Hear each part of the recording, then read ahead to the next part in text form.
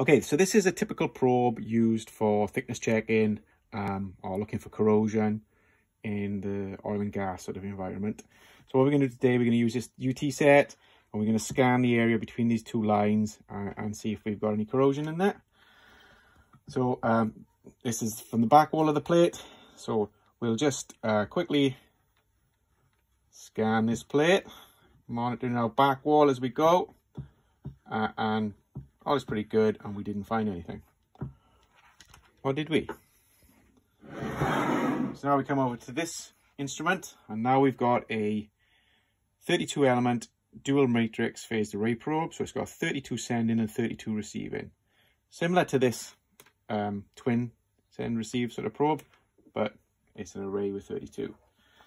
So we stick it on the plate, and we can see this red line here is from our back wall. And then we'll come down the plate and see what happens.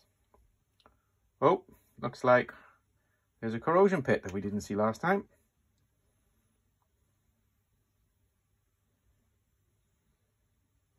Whoops, looks like there's another one.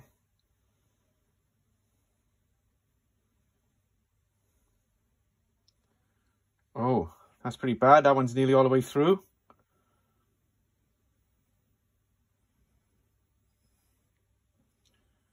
And it looks like this one's got about 1 mil left out of the sort of 18 mil of this plate.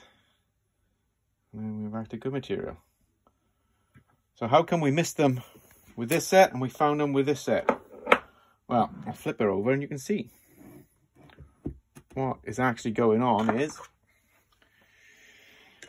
these pits are domes. They're not got flat bottoms to them. So the ultrasound is reflected away with the standard setup, and this is typically what happens with corrosion. Corrosion doesn't give you a flat bottom, so you get a nice response from your probe. It's this domed effect where the sound is reflected away. So yeah, it's pretty